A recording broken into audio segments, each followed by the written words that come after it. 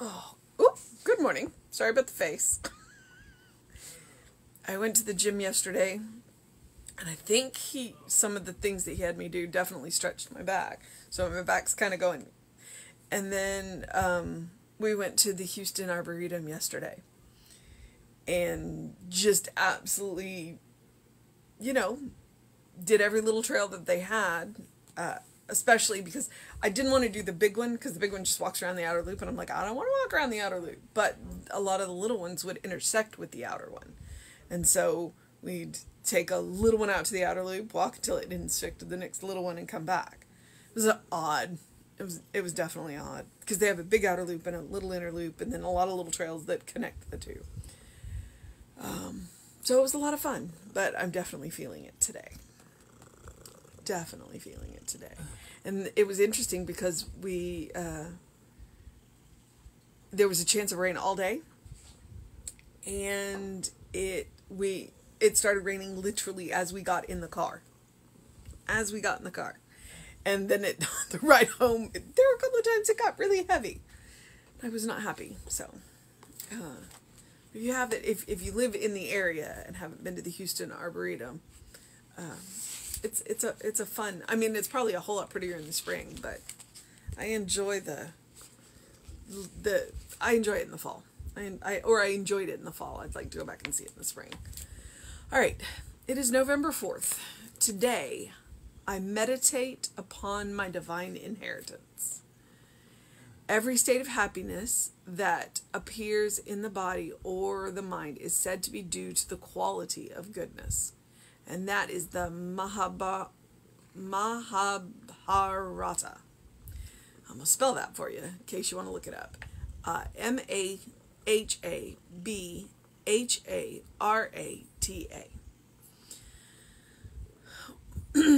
Beloved, now are we the sons of God. The kingdom of God is at hand. I inherit everything that belongs to this kingdom. The riches and the power and the glory of this kingdom are mine now. I do not rob anyone by entering into the fullness of this kingdom of power, of joy, and of abundance. I recognize that everyone inherits the same kingdom. There is no law of human heredity imposed upon me. Evil has no history. Limitation has no past. That which is opposed to good has no future. The eternal now is filled with perfection. I always have been and always shall remain a complete, perfect, whole expression of the eternal mind, which is God, the living Spirit Almighty. All that the Father hath is mine. I am now entering into a kingdom of good, which love has prepared for me. I am letting go of all of the cares and fears of yesterday. I am looking forward to tomorrow in quiet confidence and with joyful expression. And I am living today in the glorious fulfillment of the law of good. Today I enter into the limitless variations, which the divine spirit has projected into my experience. I know that all things are good when rightly used. I perceive that all experience is a play of life upon itself. I enter into the game of living, then with joyful anticipation, with spontaneous enthusiasm, and with the determination to play the game well and to enjoy it. Today, I enter into my divine inheritance. I have freed my thought from the belief that external conditions are imposed upon me by birth, through inherited tendencies, or race belief.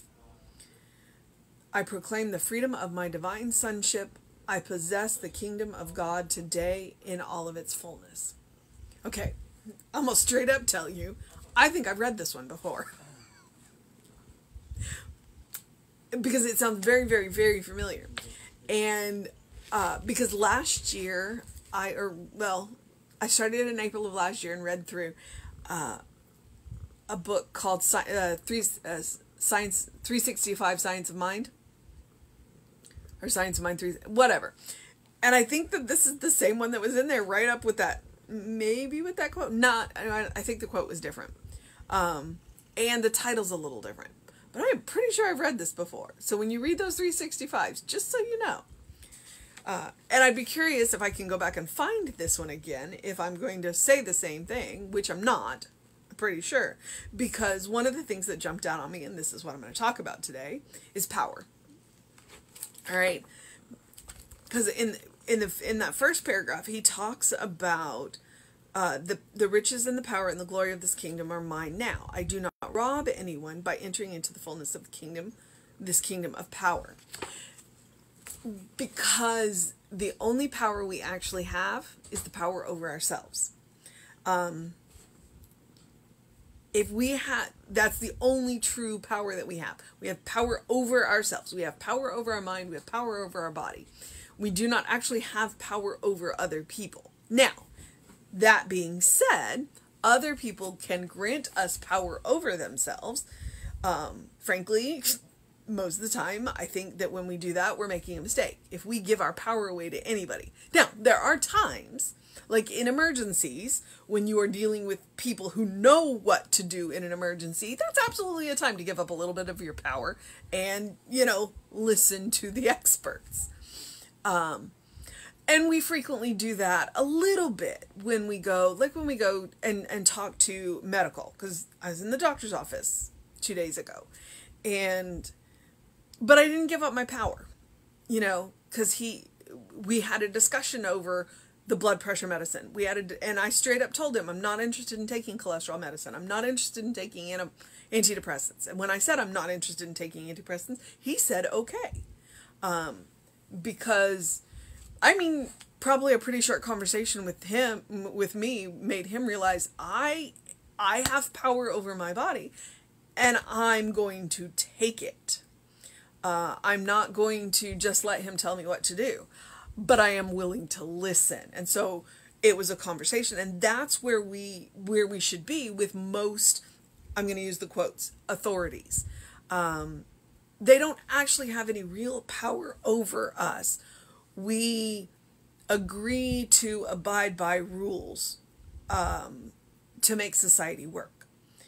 So when we hear things about having power, what we have to remember is we only have power over ourselves, but only we have power over ourselves.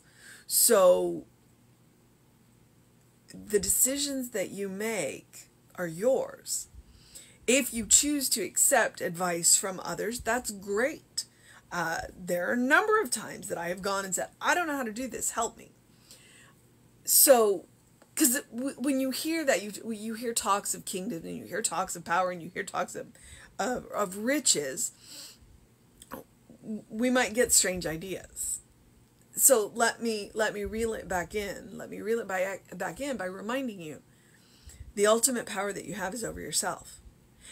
And really, honestly, that is the ultimate power, because you make the decisions about your life. You choose whether you're going to be happy or not. You choose whether you're going to be healthy or not. And it is to the level that you have taken up your divine inheritance of power over yourself that you have. And it's the same with riches. When Ernest talks about riches, he's not talking about money. That's a part of it. But he's talking about the depth of your relations, the depth of your relationships, with your family, with your friends, with your job, what you do to make money, the depth of your relationships with your community, the depths of your relationship with nature, the depths of your relationship with the planet, that's what we're talking about. Do you go out and see the sunrises? Do you go out and see the sunsets?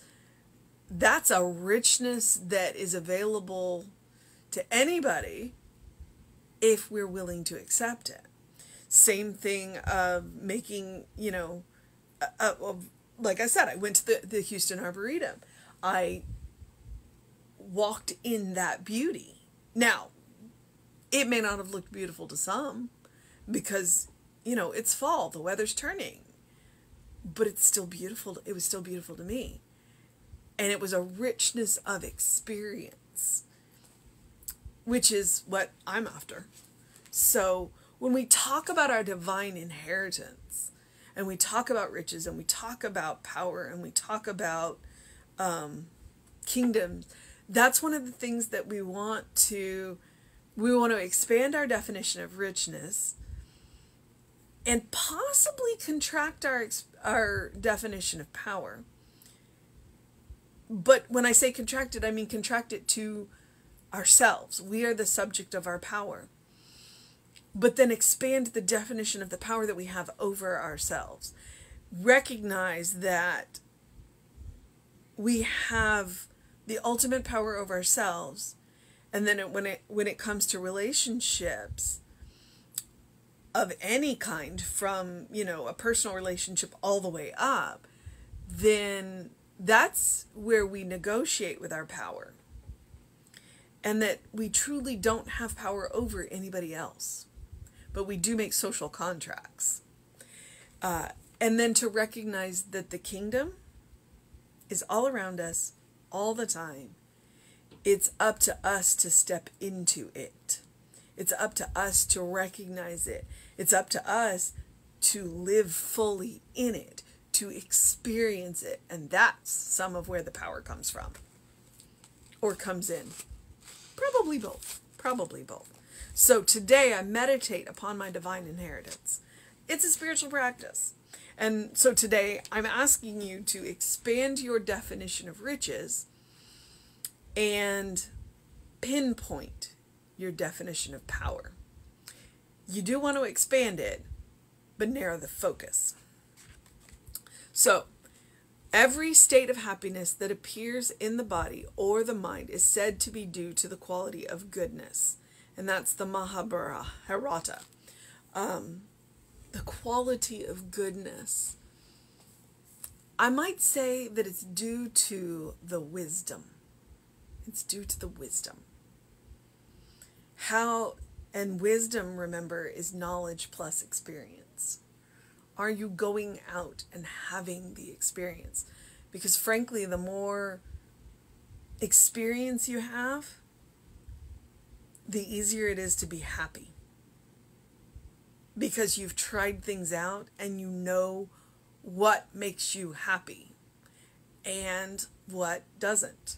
And then you can exercise your power in what you do that's happy and not.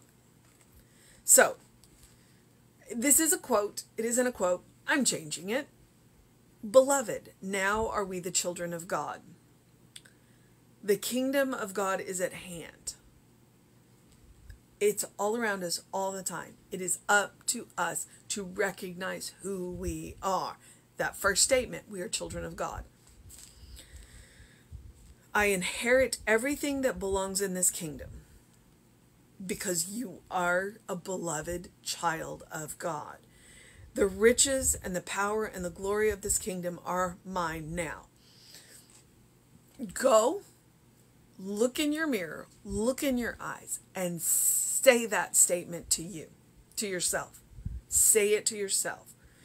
The riches and the power and the glory of this kingdom are mine now. Claim it. Claim it every day when you wake up and see what changes that makes in your experience. I do not rob anyone by entering into the fullness of the kingdom of power, of joy, of abundance. Because what we want for ourselves, we want for everyone. We want everyone to have the same joy, the same power over themselves, the same abundance. We want everyone to have that. I recognize that everyone inherits the same kingdom. Now, we are working on the social contracts because there is some work to be done there so that everyone recognizes that they enter into the same kingdom. And by that, I don't mean that I'm trying to go out and convert everybody to my religion. Everybody's religion is fine if it makes them happy. It's about recognizing within their words that they also inherit the kingdom. And again, back to the social contracts. But I'm going to stay off my soapbox for a moment. There is no law of human heredity imposed upon me, And that's kind of important to remember because, that's one of the discussions I had with the doctor. I have a human heredity of a couple of health conditions. One of them I'm managing. Actually, all of them I'm managing. One of them I am managing by taking a medication. The other two I'm managing just fine the rest of the way. So, that's one I'm working on. No law of human heredity. Evil has no history. Limitation has no past. That which is opposed to good has no future. Because remember, evil is not a power in and of itself. It's a misuse of the law. And that's what those social contracts are about. The social contracts are about using the law appropriately for everyone, not misusing that power. The eternal now is filled with perfection. The eternal now is filled with wholeness. I always have been and always shall remain a complete, perfect, and whole expression of the eternal mind, which is God, the living Spirit Almighty. I know who I am. I know who I am. I am a beloved child of God. And as long as I remember that, my life is better. And when I forget that, my life gets a little more messy. And then I remember, and I can clean up the mess. All that the Father hath is mine. All that Spirit has is ours. Absolutely. Go read the prodigal son. In that story, you got the two sons. You got the one who said, give me my inheritance and let me go, and then makes a mess of it. But when he comes back, his father accepts him as if he had never left, as if he had never made any messiness of his life. And then when the other one who said, I've been here working the whole time, got a little upset, the father said, all that I have has been thine all the time. It's like you just never stretched fully into what was yours the whole time. So all that the Spirit has is ours. I am now entering into the kingdom of good, which love has prepared for me. Actively entering into the kingdom. And we have to do that every day until it becomes our default. Until we wake up in the kingdom and go, yes, this is good.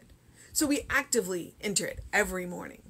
And even once it becomes a default habit, we still actively enter it every morning because we open our eyes, look around at the world and go, yes, this is good. What can I do to make it better?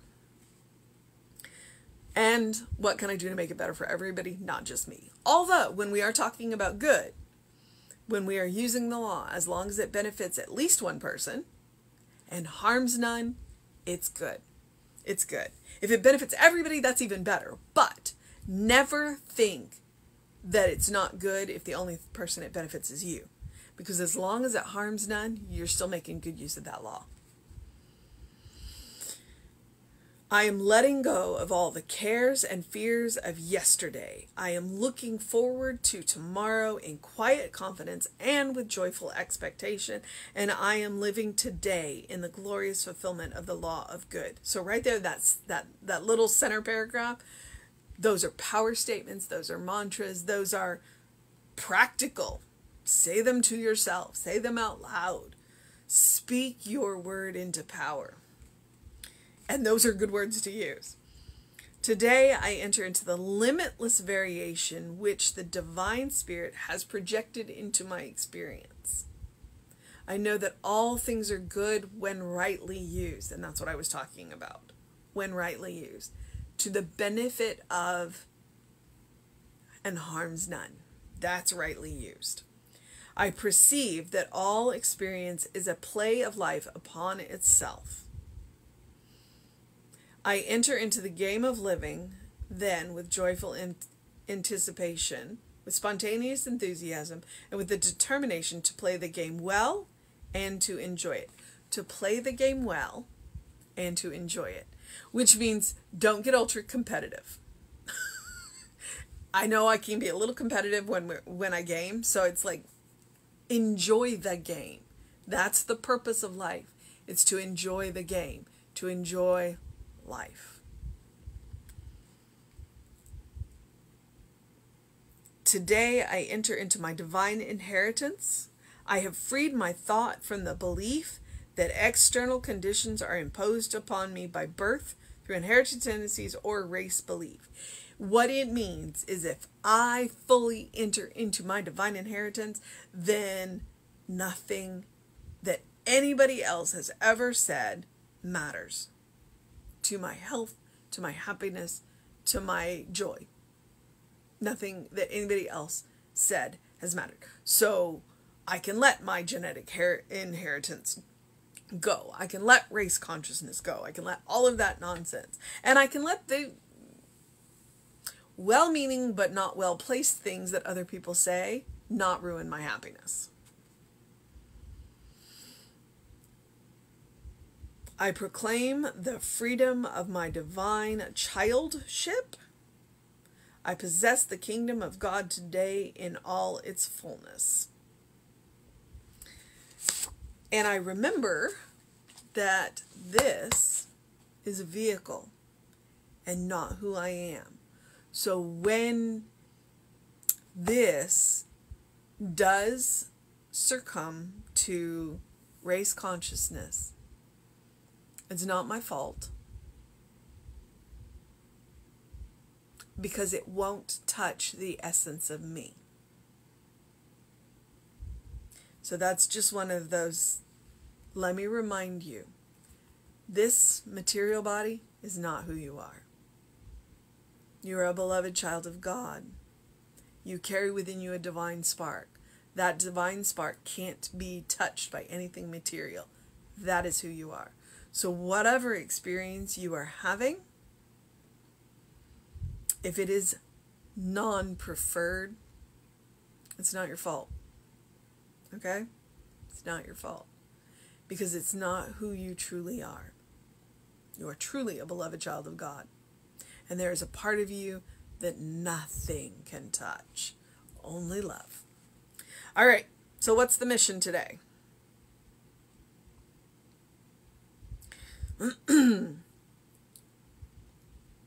Well, I think I'm going to go with this one. The mission today, should we choose to accept it, is to let go of all of the cares and fears of yesterday. What does that mean?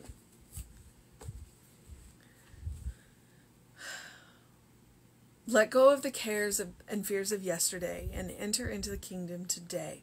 Enter into the love of God. Enter into the Spirit. Enter into the knowing that you are the beloved child of God and that you can start fresh today. And that simple step can change your life. And you can do it again tomorrow. All right? That's what it means. So let go of the cares and fears. That's the mission. I'm also going to encourage you, as I always do something loving for yourself, do something kind for yourself, do something compassionate for yourself, whatever it looks like. Today, it might look like snuggling up with a good book and a hot drink in a warm place, wrapped in a warm blanket, because it's not exactly warm outside. I love the change in the weather. Or it might be going out and taking a brisk walk in this cooler weather, you know? Whatever it is, whatever is kind, compassionate, and loving for you, because you are a beloved child of God, you deserve your own love, your own kindness, your own compassion. You absolutely do. I want it to become a default habit for you. I want it to become your first response. I want you to create a bank of that for yourself, because you deserve it as a beloved child of God. And when you have that bank, then when you meet those people who've forgotten who they are, you have a little extra to share so that they can remember who they are. It's not your job to fix them. It never was. But sharing a little kindness, a little love, and a little compassion goes a long way. Goes a long way. All right, I would also tell you to engage your mind and your body, whatever that's going to look like. I would suggest going and getting a face full of sun, but, well, there isn't any right now here. Go stand in a bright light. Imagine the sun shining on your face. Actually, that does work. Imagining the bright light, it helps a little bit. Depends on how powerful your imagination is. And drink plenty of water. Although, with the change in the temperature, if you want to drink that water warm in tea, go for it. Or hot chocolate. Whatever. Okay, beloveds. I want you to have an amazing day, a wonderful day, a fantastic day, a fabulous day, an enchanting day, a loving day, a good day. And if that is too much pressure, simply have a day. But whatever else you do today, open the windows of your soul. Allow the breath of heaven to remind you, you do live in heaven, right here, right now. It is simply waiting for you to recognize it. It's all around you. So look for the good. Look for the good and praise it. All right, beloveds. Okay, it's Thursday. Oh, there's a prayer circle tonight, so if you need that, Thursday nights there is a prayer circle. It's about 7 o'clock. They do it over Telebridge. So if you need that link, email info@creativelife.org. I tend to forget about the prayer circle, but it's done by two wonderful practitioners, about 30 minutes. So, avail yourself of it if you would like. And catch us on the social medias. You know who we are. You know who I'm the running Rev Ryan, and we are Creative Life Spiritual Center or Creative Life Spark, depending on the platform. So know that you're loved. I'll see you around 9 a.m. tomorrow. Reverend David should be on around 5 p.m. today. Do what you need to do to take care of yourself and know that you're loved. I'll see you next time.